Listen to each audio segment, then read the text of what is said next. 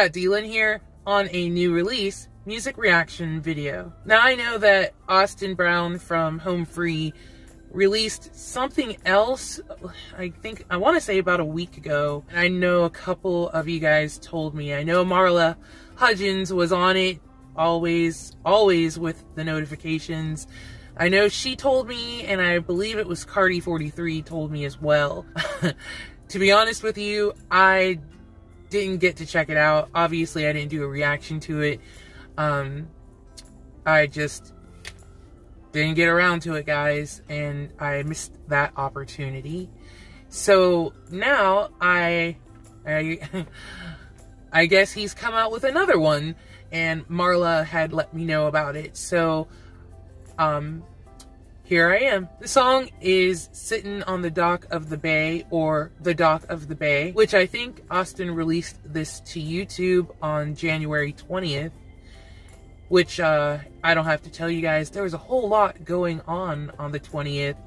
So yeah, I'm sorry, I'm a day late to getting to reacting to it, and it'll probably go up sometime this weekend. Anyways, he does a cover of the song made famous by soul singer Mr. Otis Redding, who had co-wrote it with guitarist Steve Cropper, which I feel is very fitting because Austin is accompanied by his guitarist and friend, and I guess roommate too, right? Steve Martinez. The Dock of the Bay was recorded twice in 1967, including once just days before his tragic death in an airplane crash at the age of 26. The song was released in 1968, becoming the first posthumous single to top the charts in the United States. Redding had stated that he wanted to be a little different with this song, but people on his team worried that The Dock of the Bay sounded a little too poppy for the usually soulful Otis Redding. He had planned to record a final version, but he never got the chance, as he continued his tour. Then his life was abruptly cut short in December of 1967. Cropper mixed The Dock of the Bay, adding the sound of seagulls and waves crashing in the background, as Redding requested, because the influence of this song was of Redding sitting on a rented houseboat in California, hearing those sounds. I don't believe I've ever heard anything other than this song by Otis Redding. This song has always, made me feel so peaceful and so chill, and I guess that was the feeling that he and Stephen Cropper wanted to convey through it. It's very sad to know that he passed away at such a young age. Ah, man, these artists and plane crashes, it's just terrible. Absolutely terrible. Anyways, I can't wait to hear what Austin did with this. So I will be reacting to Austin Brown's rendition of Sitting on the Dock of the Bay. Right off the bat.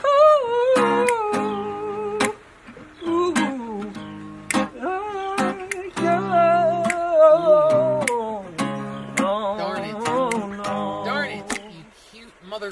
Sitting in the morning sun, I'll be sitting when the evening come, watching the ships roll in, and then I'll watch them roll away again. Oh, I'm sitting on the dock of the bay, watching the tide roll away. Ooh, sitting on the dock of the bay, wasting time. I left my home in Georgia, headed for the Frisco Bay, 'cause I've had nothing to live for. Look like nothing's gonna come my way. So I'm sitting on the dock of the bay, watching the tide roll away. Ooh, sitting on the dock of the bay, wasting time.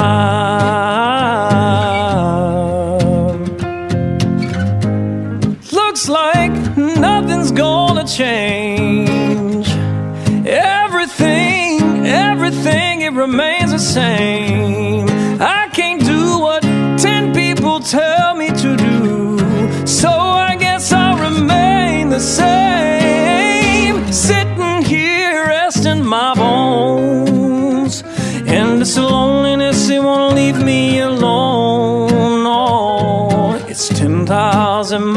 miles I roam just to make this dock my home. Now I'm a sit at the dock of the bay, watching the tide roll away.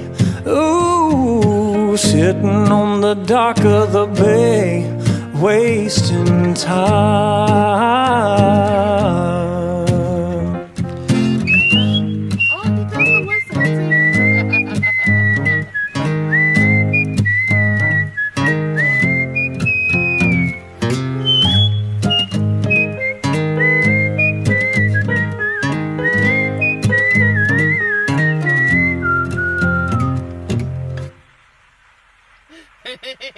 First, I gotta say that Austin looks so gorgeous here.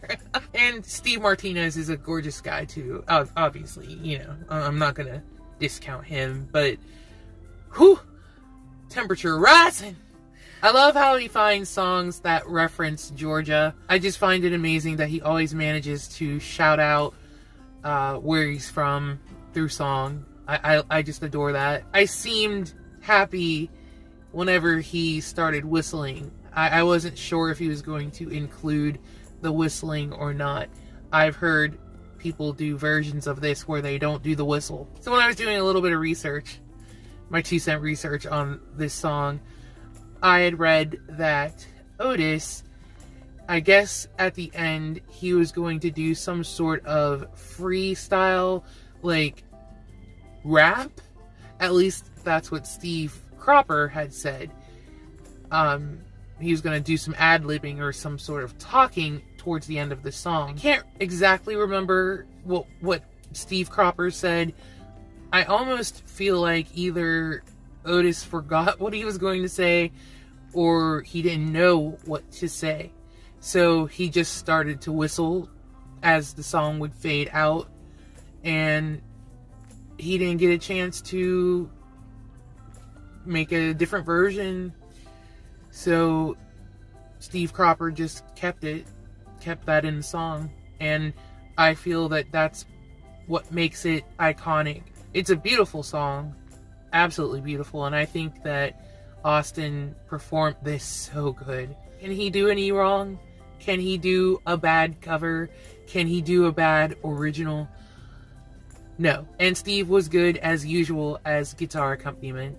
So, well done, fellas. Well done. Thank you again, Marla, for letting me know about this one. I try to at least be on point for home free releases. But, and I love Austin. It has absolutely nothing to do with me not loving Austin enough to get, you know, on top of his new releases. It's just that, I guess when that last one came out, I was super busy, and the moment just went by, and it wasn't a new release anymore. So, and this one, I missed it by a day, but I got it, and I just gotta edit it and put it up. I hope you guys enjoyed that reaction. If you did, please give me a thumbs up. And if you're new to my channel, I hope there's something on here that will make you want to subscribe. Thanks for watching this new release reaction, and I'll catch you guys in the next one. Bye!